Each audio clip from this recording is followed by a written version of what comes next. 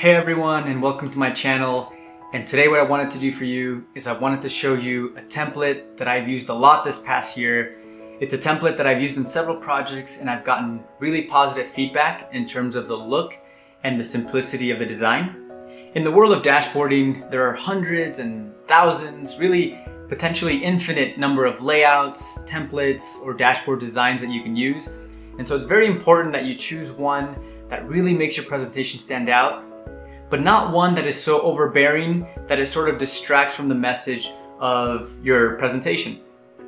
So this is one that I have found to be really useful. And like I mentioned, I've used it with clients and I've gotten really good feedback. And so I want to share that with you today. And I also want to give thanks to everyone who supported the channel in 2021. I look forward to providing more content in 2022. This has been something that I've really enjoyed. And without further ado, let me show you how to build that template.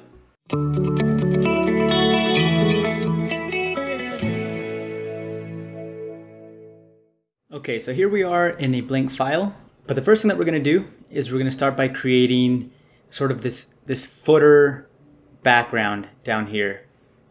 Maybe you have a custom template that you want to upload as your background. I don't have one in particular right now, so I'm just going to kind of create one. So I'm just going to grab a flat color, insert a rectangle, right, drag it across my page. So this is going to serve as my footer. Maybe I'll change the color. Just go with like a dark blue. And let me bring in just some mock data just so you have an idea of what I'm going to start to do with the footer here. I'm going to enter data. Let's just say date. Let's do 12/1/2021. And slicer dapper dash, I don't know. Let's go ahead and load it. And what I can do with this footer section here is this is what's going to house things like maybe a slicer or maybe a logo. If you're working for a company and they have a logo, I can put it down in the corner. Also, if I'm working with maybe any sort of dates, right, you can highlight the date or even the name of the page that you're on. So I'm going to put in a slicer. Okay, let me make this just a drop down. I'm going to bring it down here, remove the background, drag it down. Let's set it to dapper dash. And then I can start from this point to kind of play around with the slicer here. Let's make it single select and make the font color white, maybe up the size. There we go. Okay, so this is going to serve as a holder or a place where I can put my slicer. I can also add things like I mentioned, maybe the name of the page. In this case, I'm just going to mock it and add a date. Let's go with this one here. Same thing, let's remove the background, remove the category, and drag it down here.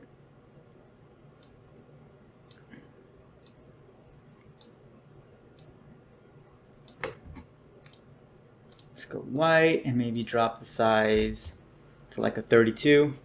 And there, all right, this is really simple, but at least at the bottom, I have a quick maybe title for my page or, you know, what month are we in or what state are we looking at, whatever that might be. And then a quick slicer where I can, you know, filter some of my data. So that's the first part. Let me jump into the next part here. Okay, the next thing that we're gonna do is we're gonna add a banner towards the top. And for that banner, now that banner can be several things. It could be an image. And the example that I'm going to show you, I'm actually going to use a map, but I will show you an alternate version of this layout where I use an image in case you're not working with any sort of location data like city, state, or zip code. But in my example, I've loaded a table real quick. All I have is a few state names, right? Arizona, Utah, California, New York. So I'm going to go ahead and create this banner that's going to go towards the top. Once again, don't worry about if you're not using location data in your data set. I'll show you an alternate thing that you can do, which is creating an image instead of using a map. But for now, I have this map I'm gonna go ahead and load my location onto the map, and I'm gonna actually change my slicer so that this changes based on this location. All right. Okay, so here we have Arizona, we have our map at the top, and then you can clean up the banner. You don't need a title, you don't need the background, tooltips, or the visual headers. All right, this is just gonna serve in the background.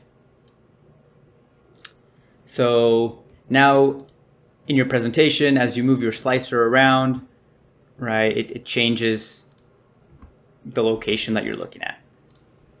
That's it for this step. Let's move on to the next. All right, so the next thing that we're gonna do is we're gonna add a KPI card. And so this is gonna be a simple rectangle where inside of the rectangle, we're gonna start to put different little metrics that are gonna stand out. Most of the time when someone lands on this layout, on this template, the KPI card is what stands out. It's what catches the reader's attention right away. And so in order to do that, let's go insert a shape. We're gonna insert a rectangle. Now for the rectangle, I do want the fill to be white. And you wanna go to the shape and you're gonna round the edges a little bit. Not much, I'm just gonna add a 2 for this one. And then typically the outline, I try to go with some sort of gray color, like a dark gray color. I'm gonna go a little lighter than that. Maybe this color here. Okay. And then now we're gonna start to position, especially if you don't want the Microsoft Bing logo, we're gonna start to cover that. And we're gonna start to position this KPI card right around here. And like I said, this is what's gonna house some simple sort of key metrics.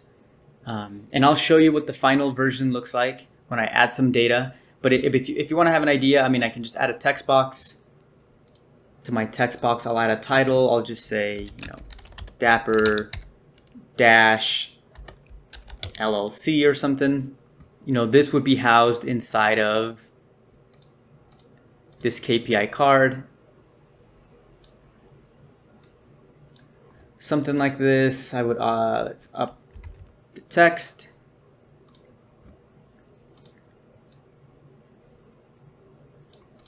You know, if we didn't need the card to be so wide, we can just bring it in. If we wanted to, you know, we'd have like another sort of text box that serves as a sort of subtitle. Let's just name, actually, let's add this to the location. So as we change the location, right, it's gonna, in this case, it's gonna be Utah. And we don't need it quite as big as our main title. So maybe, let's just do 20. Okay. And you can kind of just play around with the positioning. Once again, I'll show you the final version in a little bit. This is just to give you an idea. Something like that.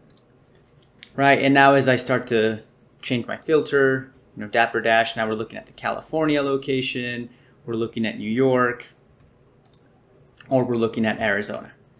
Okay, this looks pretty good. Let's go on to really, we only have about 2 more sections left to give you the simple layout. So let's go on to the next one. Okay, for the last 2 sections, this is gonna be actually really simple. We're just gonna add sections that are gonna house our graphics, our dashboards, our visualizations. And so I'm gonna add another rectangle here, right? And maybe I want a section here.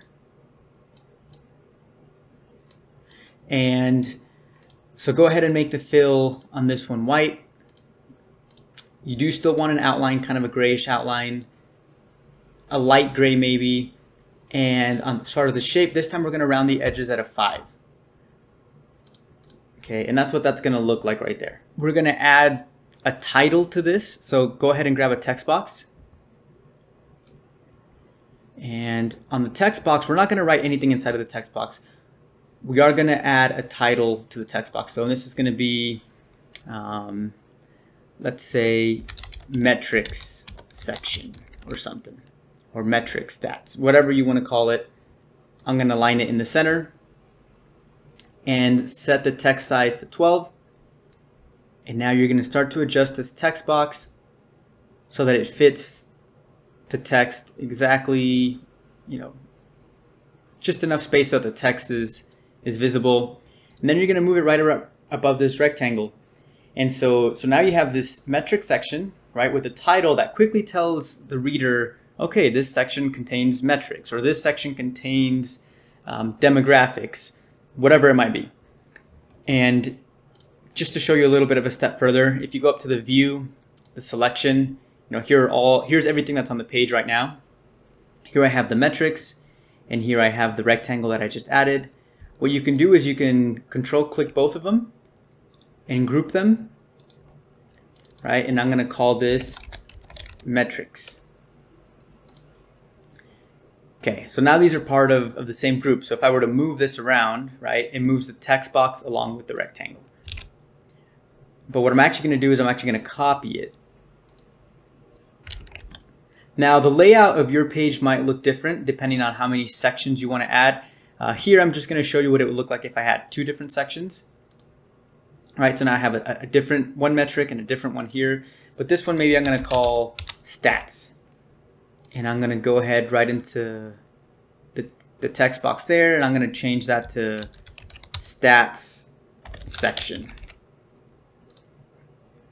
There it is. Okay, so now I have two sections for visuals. I have my metrics section and my stats section. And if I really wanted to, I could go ahead and add one more.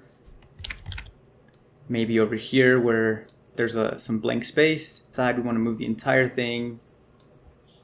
And then we'll drag it down. And instead of naming this the stats section, we'll name it demographics.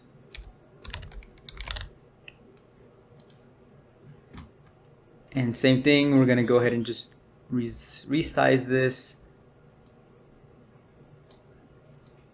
And we're going to center it at our rectangle.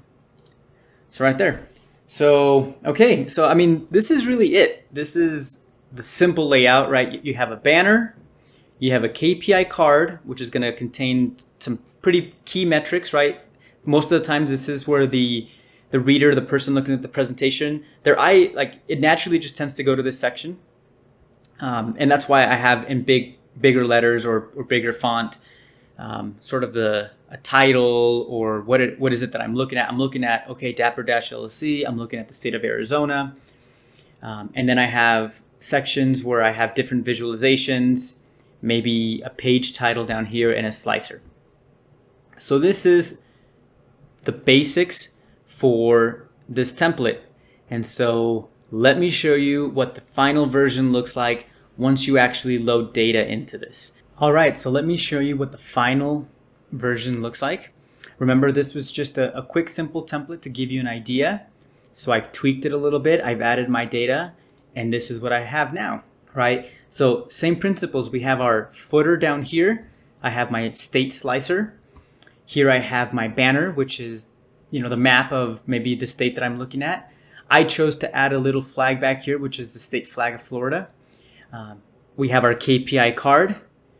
Remember, I added, the name here. I chose to add the U.S. senators that belong to that state because I am working with census data.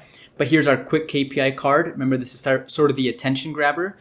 And then we have our sections. Here I have the Dapper Dash accounts. So as soon as I'm looking at data in here, I know that I'm looking at accounts belonging to Dapper Dash.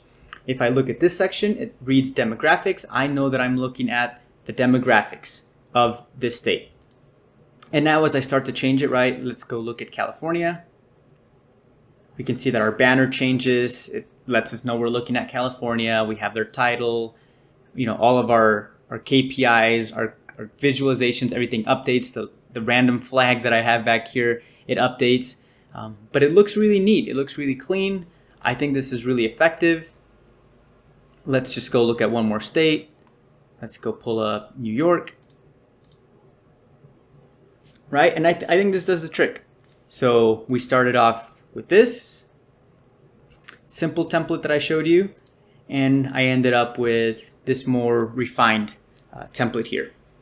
I think this is really simple, and like I said, really simple. It's a really simple design, but very effective and really clean. It's well sectioned off. I hope you found this template useful.